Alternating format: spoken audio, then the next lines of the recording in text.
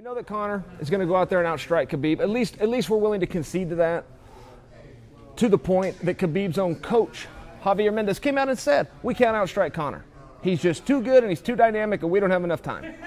I think that the same could be said. It wasn't said by Conor's coach, but I think the same could be said about the wrestling. He's not going to be a better wrestler than Khabib. Look, here's the dirty, rotten truth coming to you from a wrestler, okay?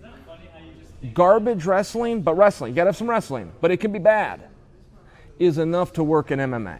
All right, so back up just a little bit. Conor put a training video out of him wrestling.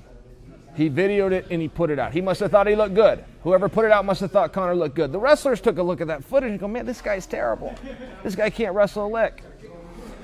I'm telling you guys, the dirty secret is that's enough. You don't have to be a great wrestler. That is a huge misconception in this sport. You just got to have a little bit of it. Some of the best fighters we've seen were good wrestlers, and I hate to insult them, right? The great T.J. Dillashaw. I don't want him to see this and go, Chael, how can you say I wasn't a good wrestler? You're a multiple-time world champion in MMA, okay? You were never a world player in wrestling. That's just the reality. You had good wrestling. You're a great MMA fighter, and nobody out-wrestles you, right? You go look at Demetrius Johnson. We just saw him take on the world's best, the Olympic champion, right, and Henry Cejudo. That was very close wrestling. In the first match, Demetrius Johnson out-wrestled Cejudo. In the second match, Cejudo out-wrestled Demetrius, but it was close. It was good back and forth. Okay wrestling is all that you need in MMA.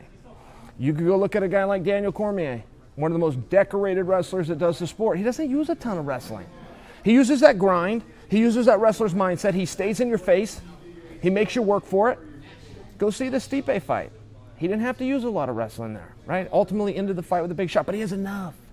He has enough. I'm just saying a lot gets made out of wrestling. You take the world's greatest wrestler, and then you put him against an okay guy. Benson Henderson comes to mind. I can't remember what Benson Henderson placed in state. I want to say it was 5th.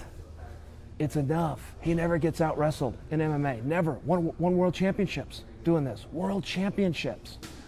Kelvin Gastelum comes to mind. #1 contender. Right? I mean, you guys see the issue here? Wrestlers will always make a little bit more about their sport, and there is a mindset, and there is some skills, there is some actual techniques that work in wrestling that carry over to mixed martial arts, but they're very few, and almost zero setups in wrestling. If I had a partner right now, I could show you, but everything we do is either from what we call the open, which means you're not touching the guy, or you're tied up. You got 2-on-1s, you got collar ties, you got underhooks, you got double underhooks, you got double overhooks, you got wrist control. None of that stuff works in MMA. None of it. One of the greatest controls you can have in wrestling is called a Russian tie. It's a 2-on-1. Meaning one of my arms, you're going to grab it with both of your arms. My arm's dead. My arm can't be used. Just picture that. Even without a partner, picture my arm being in my opponent's arm. See the problem? See why that doesn't work in MMA? There's not very many things that translate. So when you watch Conor's wrestling, yeah, it's garbage in comparison to Khabib's. The dirty little secret. It's enough. It's enough. Khabib is going to come at you with 2 attacks, a single leg and a body lock, and they're great, and you only need 1 or 2. That's not to dismiss Khabib. Just don't get lost in the fact that Conor does not have to know A to Z about wrestling.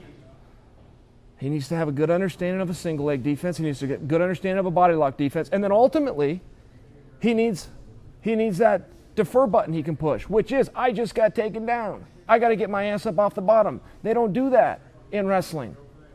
They don't do that in Dagestan in wrestling. The opponent doesn't try to get up off the bottom. The top guy doesn't try to hold you down. That's grappling. Khabib has adapted to a great grappler.